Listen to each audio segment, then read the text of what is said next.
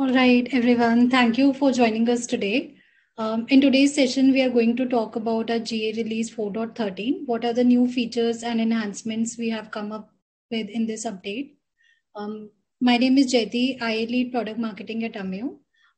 In this session, our host is Sapna Nagi, who leads the product marketing for our contact center. We also have subject matter experts joining us. So I'll give the screen to Sapna now. Thanks, Jyoti, for joining. Hi, everybody. This is Sapna Nagi from Product Marketing team, and I just welcome you all to this session today.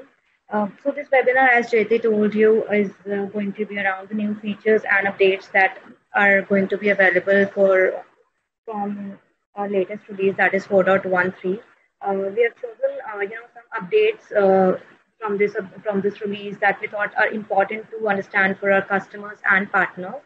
Let's start the session with our subject matter experts. We do have some product managers with us. We have Aman, Peeyoos, and Anuj, who have joined us as subject matter experts today, and they'll all be addressing your queries that we'll receive during the session.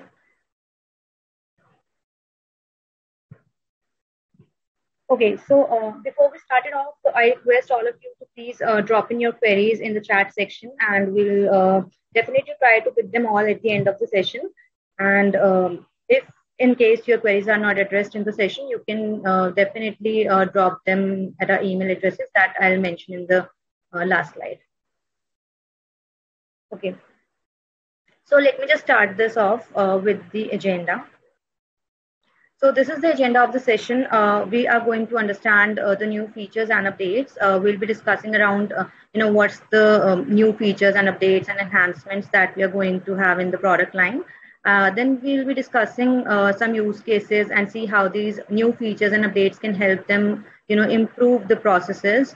Then we'll be talking about some business benefits. We'll be seeing how, businesses can implement these updates in their current processes and see some business benefits for sure.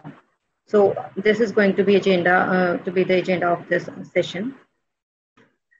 So coming on to our first update, which is Instagram Direct as a new chat source. So with this, recently Instagram has launched its direct message APIs for all the third-party applications in order to, facilitate businesses or brands to connect with their customers via private chat. So with this, businesses can, integrate their Instagram business account with their contact center software so that, all the chats can be handled in, one place and in an efficient way. So that's the reason why this update is coming up. So with this update, what we'll be able to do is we'll be able to, show Instagram Direct as a new chat source in Ameyo, and it will be available, in the listed pages and tabs, which you can see on my screen right now. These tabs will be ticket listing tab, ticket details tab, chat window, dashboards, and reports.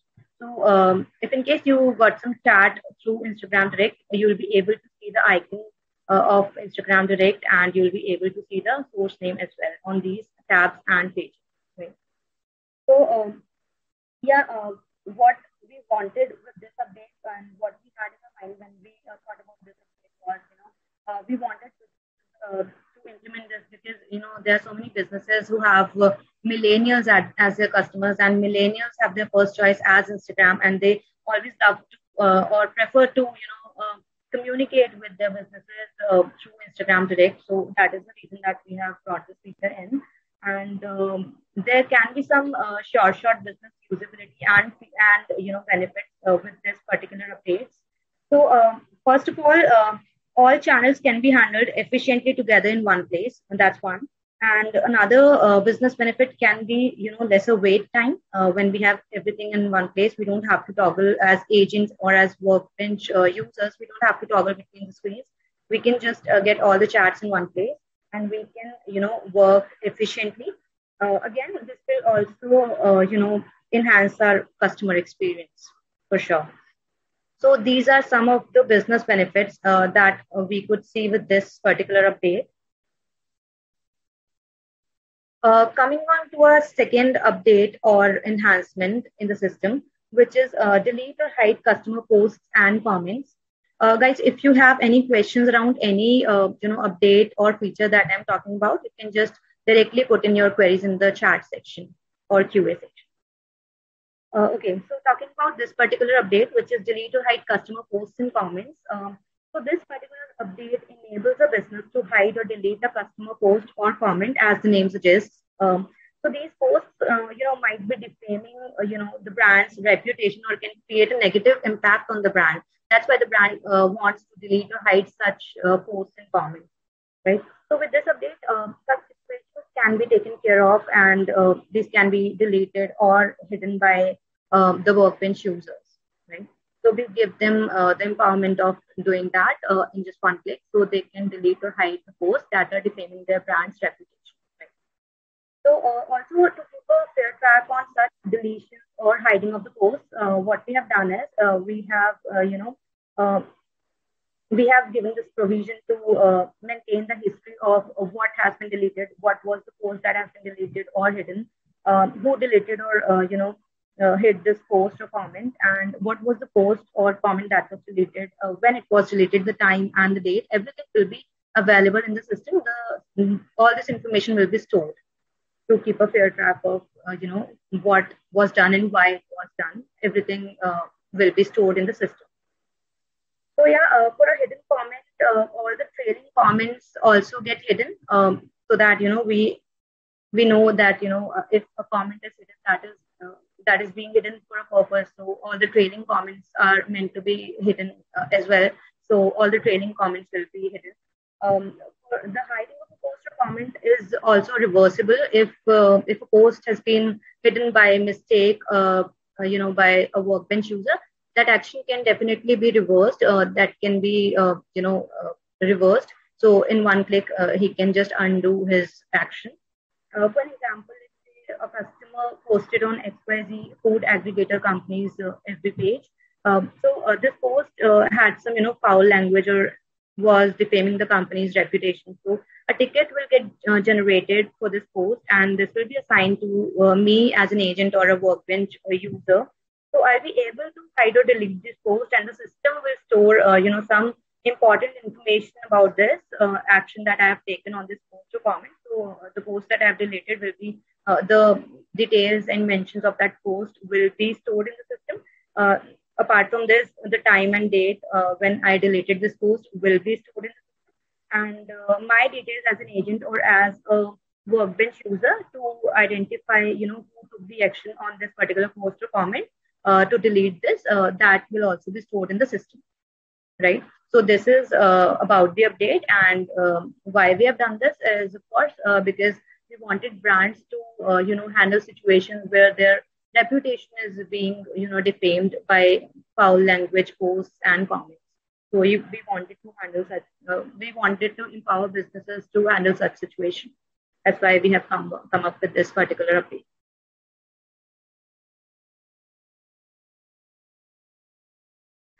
So this screenshot that you are seeing right now on my screen shows, the update history of a particular post or comment. So it shows the status that, the comment has been hidden by this particular agent or workbench user. So the information is also shown here. So everything will be shown here. Everything will be stored in the system. So you don't lose track on what has happened and why, an agent or a workbench user took this action on a particular post or comment. So you will be seeing them all in the system. Everything will be stored, right? So apart from all the benefits that we discussed so far, there's another benefit that we could think of is, it helps businesses to work on their services and products based on such negative comments. So if a business gets some negative comments, they always have the scope of improvements, and they can just bring in some improvements in the business and the services. So they can, get the services improved. They can get the product line improved without having their online reputation being harmed or being defamed, right? So this is another business benefit of this particular update. Coming up to the next one, which is two-level dispositions with two drop downs. So with this update, a workbench user will get two drop downs to select disposition class and its corresponding disposition code. This is what we are doing with this particular update. We are just enabling a workbench user to have two different drop downs, one for selecting a disposition class and another one for selecting the corresponding or the related disposition code, right? So one drop down which is named as dispositions will let them select disposition class, while the other one which is named as sub dispositions will let them select the disposition code corresponding to the selected disposition class. Okay. So let me just try to give an example to make you understand this better. So suppose as a workbench user is working in a banking process where he has different categories of dispositions. So these different categories can be personal loan, home loan, saving accounts, and all. So we can call these categories as disposition classes, right? So these major categories can be named as disposition classes, and under these disposition classes or major categories, he would be able to see some other subcategories or sub-dispositions like interested, resolved, appointment fixed, etc. So we can have these disposition codes in the system as well. So we call in Ameyo system we call these sub-dispositions as disposition codes. And if an agent has to search for a disposition class and its related disposition code, you would have to spend a lot of time otherwise to searching through a single drop down. If these two drop downs, if these two different drop downs are not being given in the system, he had to scroll through a single drop down in which he had to search for a disposition class as well as its related disposition code, right? So this used to impact his efficiency and productivity as well. So we came up with this particular update to avoid this scenario. And with this, agent will now get to see two different drop downs for disposition class and code. So this is about this update. And only relevant disposition codes will be shown for the selected disposition class, as you can see on my screen. So this is the screenshot. This is call disposition with two drop downs. So this is how a workbench user can dispose of a call with two drop downs. So this is one drop down which lets him select a disposition class or the major category, which in my example were home loan, personal loan. So these were the major categories or the disposition class. So in case he had selected this personal loan, he'll be able to select the related. He'll be able to see the related disposition codes here as interested, resolved, appointment fixed, etc. So he'll be able to select one of these. He'll be able to see only the related disposition codes for the disposition class that he has selected over here in the first drop down, right? So this is how we have solved this, and this is how we have enabled our workbench users to perform better and to perform in an efficient way. Also, this can be seen for chat disposition. For chat disposition, you can see here, this is my disposition class and this is my disposition code. So the agent or the workbench user will be able to select one of these disposition codes related to this disposition class. Okay, so only the related codes will be shown here. He don't have to scroll much. He don't have to waste his time in searching through only one, drop down. He has been given with two drop downs to solve this particular problem. Okay, so with this, we are getting on to the next update, which is EML file support. So to start with, let's understand what an EML file is. So it's a common email file format which is generated by clients like Outlook, Gmail, Thunderbird, Apple Mail, etc. So what does this file contain? This file contains these information, these pieces of information. It contains subject, sender, recipient, date of the message, and mail attachment. So it has all the information regarding to these information lines or these. Okay, coming up to the update, what have we covered in this particular update? So this update will allow a workbench user to attach a .eml file to interaction tickets while replying to the customers. So suppose as a workbench user, I am replying to customers, and I need to attach an EML file to my interaction ticket. I'll be able to do that with this particular update. Earlier, this file format was not supported in the system, and he had to, we had to convert the file format, and then we were able to attach it with the interaction ticket. So now what we have done is we have made this file type supported in the system. He'll be able to directly attach this file format, this file in the interaction ticket. So also this will help them to view and download an EML file that is received from the customer. So it works both ways. He can also download and view the file that has been received from the customer, as well as he'll be able to send or attach the file while he's replying to a customer's interaction with the file. So yeah. So with this particular update, a business can definitely ensure improved and better contextual interactions with their customers. This is for sure a business benefit. So apart from this, it also can be helpful. It can also be helpful in cases where cross-departmental interactions are a major chunk of interactions where cross departments have to interact more, and they have to have some interaction tickets. So in those cases, this particular update can be really, really useful. Apart from this, we can have better customer experience when we are enabling them to send these files directly, and we are able to receive their files as they are sending it. We don't have to convert the file format, and we are able to send these file formats. So it is actually enhancing the interactions between customers and businesses. It is making interactions better, as well as it is enhancing our customer experience for any business, right? So cross-departmental interactions is, of course, again, a plus point. Okay, so coming up to the next one, which is enhanced BYOB experience, or bring your on-board experience. So this update is about empowering website to understand local or preferred customer language. So earlier, what used to happen was the website used to understand the customer's local language, but when it was a case of integrated chatbots, the integrated chatbots were not able to understand the local or the preferred language of the customers, right?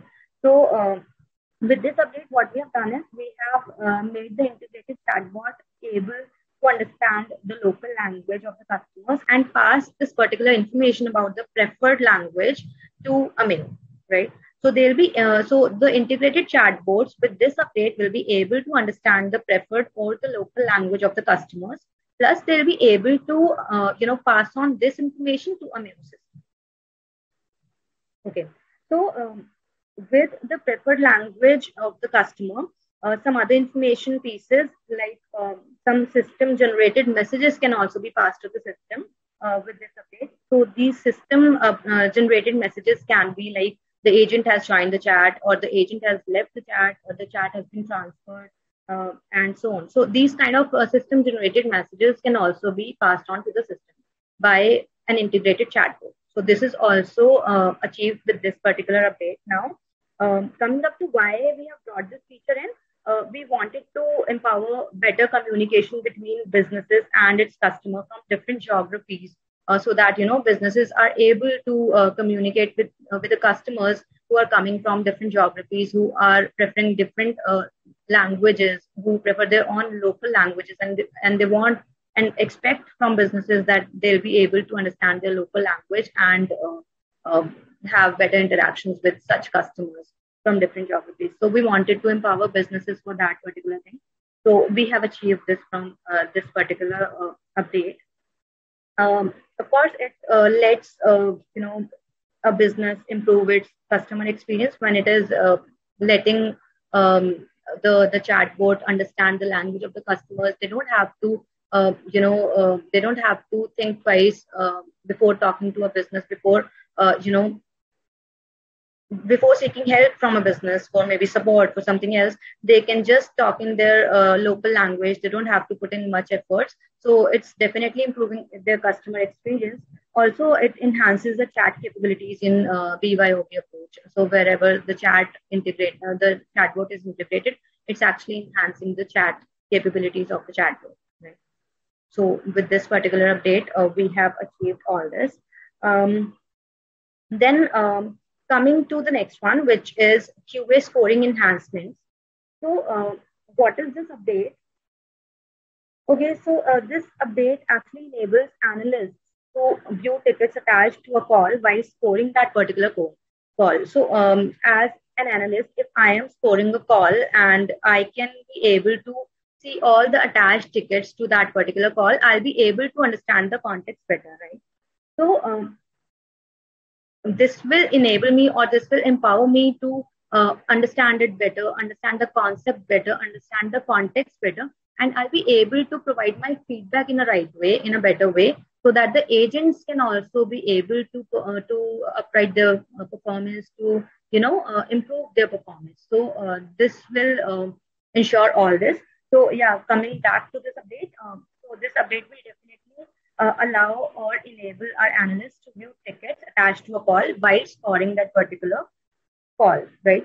So in case, so suppose a call has been transferred to different campaigns, to another campaign, and some tickets were created in different campaigns for that particular call. A call has been, transferred to a different campaign where some other tickets have been attached to it. So as an analyst, I'll be able to see all of these tickets, regardless of the campaign that I'm in. I'll be able to see all the attached tickets to a particular call in order to score that particular call, right? So apart from this, the following information can be viewed, which you can see here: the ticket information, message, voice log and voice note, chat log, disposition, and customer information about this. So as an analyst, I'll be able to see all this information. I'll be able to see all the tickets attached to a particular call, so that I can have the better context of the call, and I'll be able to score better. I'll be able to give the right feedback, right? So of course, one business benefit can be improving the scoring efficiency of the analyst, as he'll be able to see all the tickets attached to it, and he'll be able to understand the context, right? Another can be he can take better decisions on the scoring. He'll be able to have improved. He'll be able to give informed feedback to the agents or workbench users, so that they get the right feedback from the analyst, and of course, in return, they will always be able to improve their performance since they get the right feedback from the supervisor or analyst. So this is how we are taking this in for the businesses, and this is going to be really beneficial for businesses where scoring and this is really important for businesses. So this is going to be really useful for such businesses. So this is a screenshot wherein we can see these are the details, the ticket details, the call details are here. The scoring of the call can be the call can be played from here. The call can be the call recording can be downloaded from here. The analyst can be able to the analyst will be able to score the call here. There can be multiple parameters. So in this screenshot, we just have one parameter to score, but there can be multiple parameters according to your business requirements. So as an analyst, what I can do here in the same screen, I can be able to play the recording. I'll be able to download the recording. I'll be able to see all the tickets and call details, and I'll be able to score the call on the same screen, right? This is what we are achieving with this particular update. Okay, so again, if you have any questions around any update or feature that we are discussing here, you can just definitely put in your queries in the QA section or the chat section, and our SMEs are. So yeah, again, the next one is QA scoring in VLA. So we have got some enhancements in this too. So with this update, what we're doing, the quality analyst will be able to score calls while listening to the call recordings in VLA. So what we have done, let me just show you the screenshot first. So in this, you can see the call recording can be can be listened to or can be downloaded from the same QA scoring modal. He doesn't have to toggle between the screens while scoring this call. So coming back to this, earlier what used to happen was the analyst would listen to the call recording or score it at one time. Okay, so but with this particular update, he'll be able to perform both of these activities simultaneously. He'll be able to play or download the call recording, as well as he'll be able to store it simultaneously. So at a time, he'll be able to perform both of these activities without toggling between the screens or without closing the QA modal for this for listening to the call recording. So he doesn't have to do this anymore. He'll be able to do all these together. So what does this ensure for a business? Definitely ensures improved efficiency of the scorer or the analyst, as it doesn't have to close the QA modal to score a particular call recording. He'll be able to see the call recording on the QA modal itself. He doesn't have to toggle between the screens. So again, coming up to the screenshot, showing you this again. So this is the call recording. He'll be able to play this from here. He'll be able to download it from here, and he'll be able to score the call here only. This is QA scoring modal. It doesn't have to toggle between the screens. Okay. So the next one to it is voice admin access enhancements. So with this particular update, the voice admin on Emerge setup will now be available. Will now be able to create specific user role types. So what do we mean when we say that? So earlier it used to be done by Emerge support team.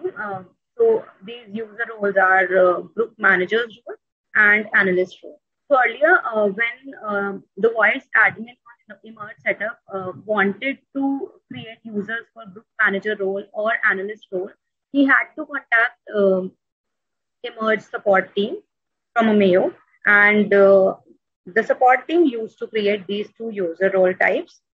But with this particular update, now we are enabling or empowering our voice admin to create these two roles himself. He is not dependent on the support team. He'll be able to do it himself, right?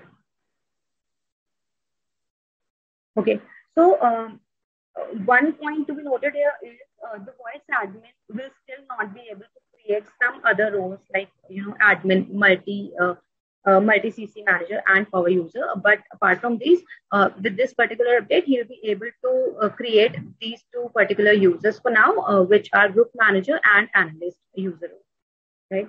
So we can definitely see some of the business benefits from this particular update. One is definitely no dependency on Emerge setup, Emerge support team. I'm really sorry.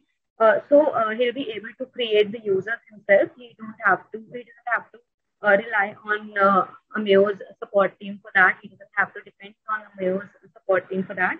Again, there's another benefit which ensures the user that are well mapped with a business hierarchy. So in case he has a business hierarchy which create some specific roles, maybe around group manager's role and analyst role, he can readily do that without waiting or without going to and fro for that. He doesn't have to go to and fro for this role creation. He'll be able to do that himself in a few minutes, right? So this is about it. So now let us just talk about what is a group hierarchy in Ameyo and how the system understands the role of a group manager. Right. So a group manager is a person who guides, directs, or leads a small team or a group of individuals in order to achieve an objective. Right. He wants to achieve a particular objective. That's why and that's why he is managing or leading a small group of people working together for the same objective. Right. So we may also say a group manager is somebody who changes or bridges between the supervisor and agent working in a large team. So, for example, let's try to understand this. Like, there's a team of 100 executives who are selling credit cards for a bank. So these executives are fluent in speaking different languages. Let's say 20 out of them are able to speak English well. 20 out of them can communicate in Arabic. And similarly, we have like small batches or groups of 20 agents who are, fluent in speaking a particular or a specific language.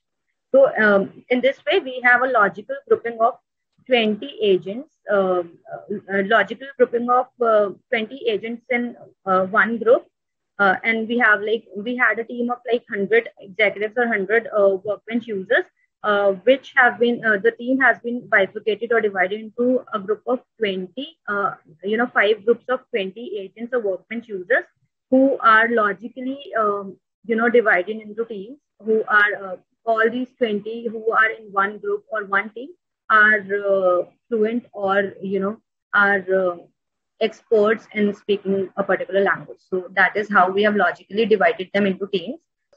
As I was talking about this particular example, in which a group of a large team of 100 workbench users has been divided into 5 groups. These 5 groups can have 5 group managers who are leading these 20 groups, 20 agents who are speaking a specific language or who are experts in a specific language. So we can have 5 groups with 5 group managers leading, one group. So these 5 group managers can then be led by a supervisor. So as you can see on my screen, we have a supervisor here. The supervisor is monitoring 2 group managers directly. These are group manager 1 and group manager 2, and these are my parent groups. So we can have parent groups, and then we can further divide these parent groups into child groups. This is how we, define group hierarchy in Ameyo.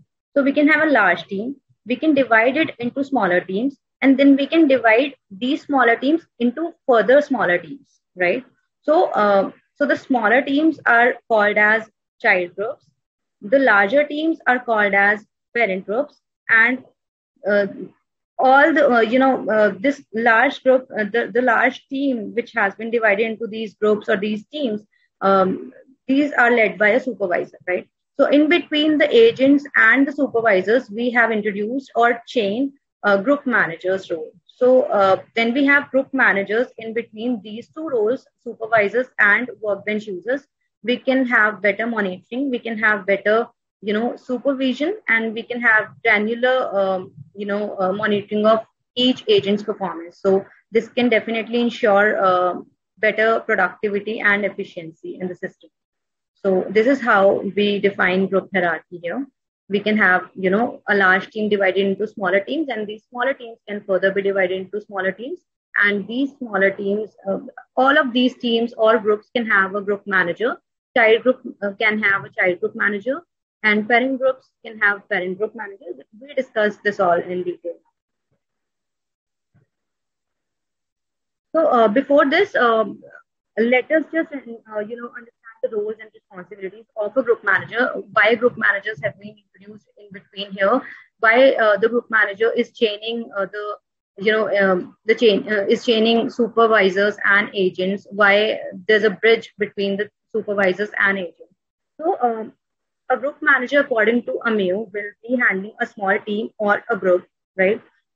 This is how we have understood this particular user role, and we will try to explain it to you so that you have the better idea of this particular hierarchy model. So according to the system, a group manager will be able to handle a small team or a group. So this group is going to be a logical, sectioning or a logical bifurcation of a larger team. So a group manager will be able to monitor his group, his particular group. So let's say here, group manager 1 of this child group 1 will be able to manage, will be able to monitor the agents working in this particular group. He'll be able to do that, right? So he'll be able to do live monitoring and agent monitoring in his particular group. A group manager will be able to perform these 2 activities. He'll be able to do live monitoring and agent monitoring in his particular group, right? So this group is very much similar to the supervisor's role. So as a group manager, I can be able to snoop, barge, transfer, and confer live call. I can be able to do that as a group manager. So these privileges have been provided for a group manager's role, right? So as a group manager, I can also access a workbench.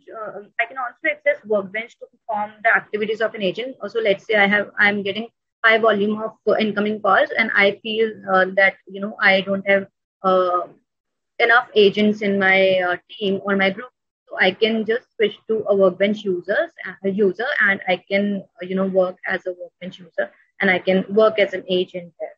So this is similar to supervisor's role. So this privilege has been given to him. He can also access the callback and call details stage of the agents in his group.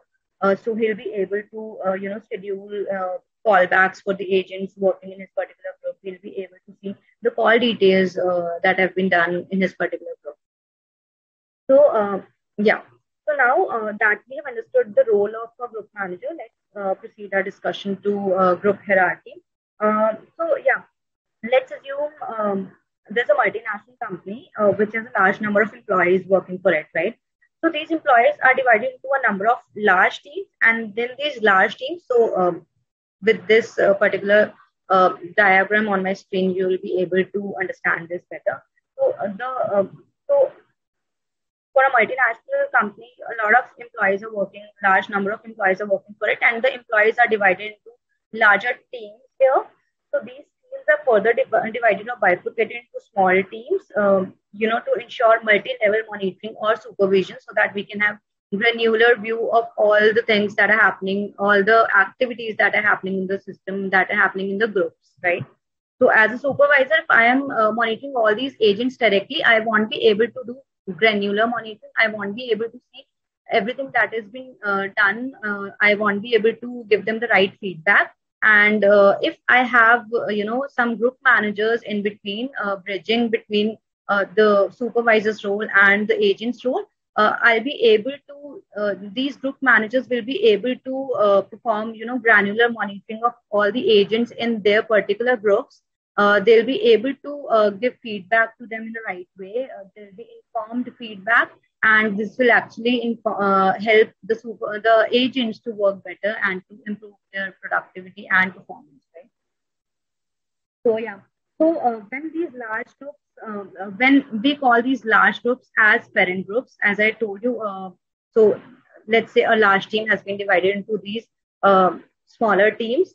So we are calling them parent groups, and the managers assigned to these groups are group managers, parent group managers, right? If there's a parent group, we are calling their managers as parent group managers. Right? Then these parent groups are further divided into child groups, and we are calling their managers as child group managers.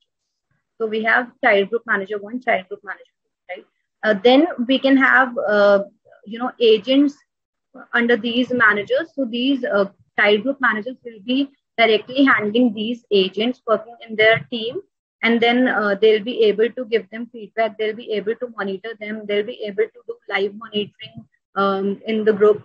They'll be able to do agent monitoring in the group. Similarly, the parent group manager who is managing this parent group will be able to perform all these activities in his particular parent group, as well as the child groups under his parent group.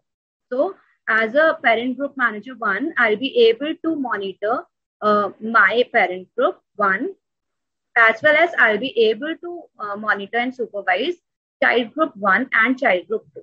So the agent 1, 2, 3, and 4 will be managed and monitored by me. Not managed, but monitored by me, right? As a parent group manager. Okay.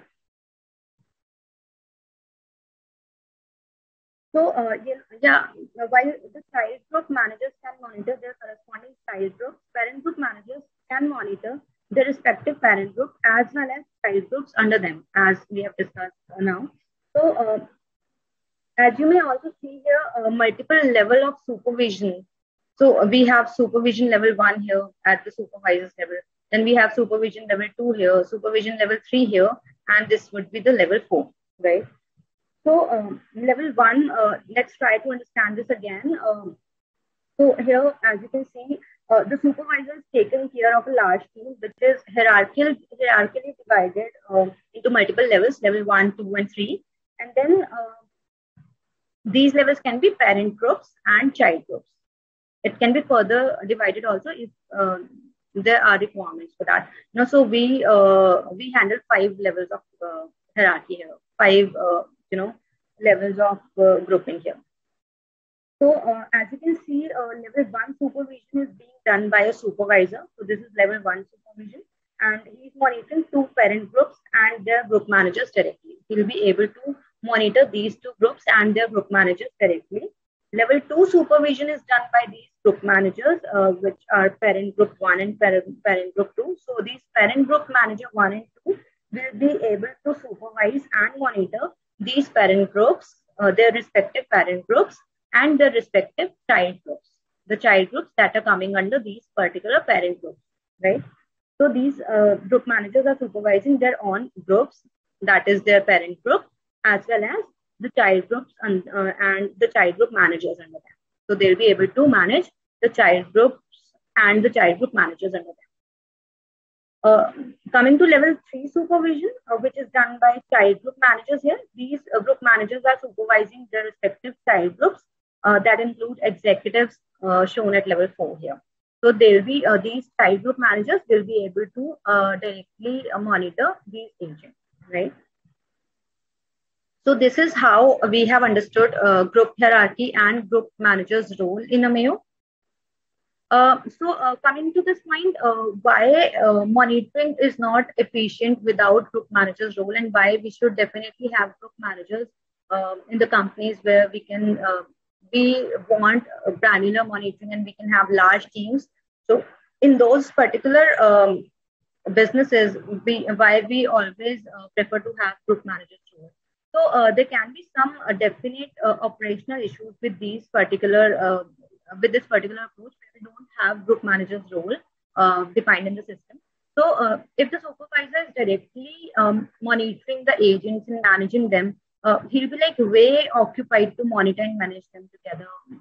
The large team of like 100 agents or supervisor or workbench users, he'll be way occupied to monitor them all, and he'll need to work for extra hours. He'll need to do activities around monitoring, scoring, and managing the agents.